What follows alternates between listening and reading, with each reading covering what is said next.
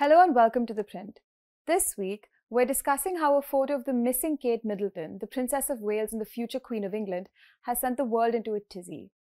And instead of dousing it, Kensington Palace PR seems to be fueling it with kerosene. After Reuters, Getty Images and the Associated Press pulled an image released by the palace, probably to shut down conspiracy theorists, Kate released a statement earlier this week apologizing for any confusion, as she occasionally dabbles in editing photos. This is the third manipulated photo of hers to be released in the same week. It has become, to borrow from internet parlance, a dumpster fire. The Princess of Wales, one of the world's most famous women, seems to have simply vanished from view. And Kensington Palace just spectacularly failed in their attempt not to fan the flames of rumour. What's happened to Kate Middleton is beyond a joke now. It's getting sinister. It's the question on the lips of all royal watchers, drama-mongers, and every otherwise chronically online person. Kate hasn't been seen in public since Christmas 2023 and was in the hospital in January for a planned abdominal surgery, after which she seems to have disappeared with no real updates on her whereabouts or well-being. To assuage fears, Kensington Palace released the red herring photo of Kate and her 3 children, allegedly taken earlier in the week in Windsor by Prince William on Mother's Day, only for agencies to issue a kill notice because the photo appeared to be manipulated. The rumours, the misinformation, the conspiracy theories, and the cover-ups are all feeding the frenzy around her whereabouts. People are now convinced that something is seriously wrong. The future Queen of England might be dead, in a coma, or worse, separated from the future king. This frenzy speaks to the enduring ability of the royal family to capture the public imagination, and it goes well beyond the Diana obsession. It tells us a lot about the vicarious, voyeuristic nature of the internet. Yes, there's a genuine concern for Kate's well-being and good health, but there's also a genuine appetite for drama and scandal. Innocuous reasons for her reticence are not good enough because it's simply not satisfying enough. It can't be a long drawn-out recovery from surgery. It must be something deeper, darker, and dangerous. The royals offer the perfect canvas for conspiracy, and Kate Middleton's disappearance is a crowdsourced masterpiece. Conspiracies range from her having botched plastic surgery to far more serious accusations of illness and domestic violence. The palace's dodgy history with mental health has resurfaced. Could Kate have fallen victim to the same insidious pressures that plagued Princess Diana and Meghan Markle? Or have those rumours of Prince William's infidelity pushed Kate to the point of no return? Surely the palace can't be covering up her death until they feel the public is ready. How old-fashioned. And as Kensington Palace and the Wales continue in stony, snobby silence, the public clamouring gets louder. At this rate, the wheel of conspiracy won't stop spinning if and when the Princess of Wales eventually clears things up herself. This will always exist in public memory, a massive tear in a perfectly stitched tapestry of modern monarchy. It's a tendency that stretches from royalists to revolutions, from guarding the crown to the guillotine.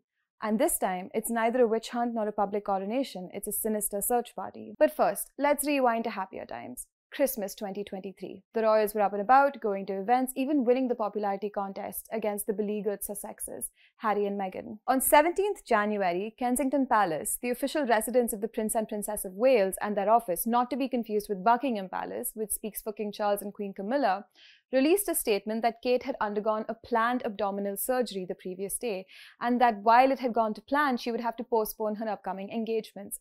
Why upcoming engagements hadn't been rescheduled prior to a planned surgery is anyone's guess.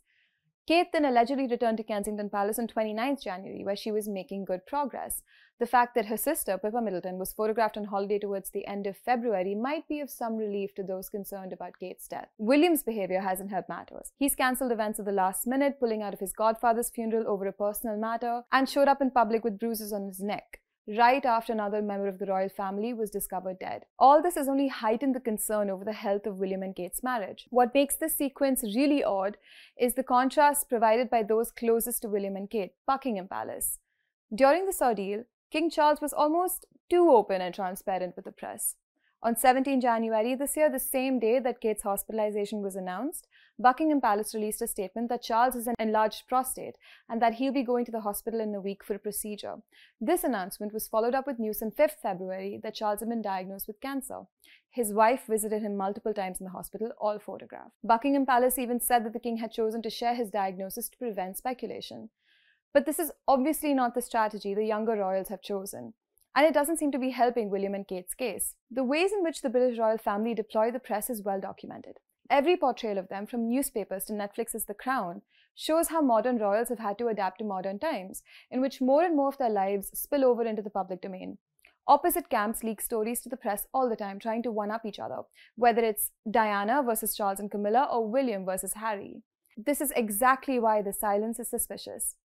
Fans of the Waleses wax eloquent about their love for privacy, with William's PR machinery working overtime to paint him as the responsible, lively, charming future king that neither his father nor his brother could ever be. But oddly, Buckingham Palace seems to be showing Kensington Palace up. The difference in protocol points to a PR crisis. Whatever it is, a game seems to be afoot. The most recent Photoshop or AI failure, in which Kate seems to claim that she personally edits photos to be posted on the royals' Instagram, underlines this panic. At this point, Kensington Palace is putting band-aids on a bullet wound. The intrigue around Kate's disappearance is a shot in the arm for conspiracy theorists and the dramatically inclined. The damage is already done. Plus, this is something that's playing out across social media and reality TV and not just the news.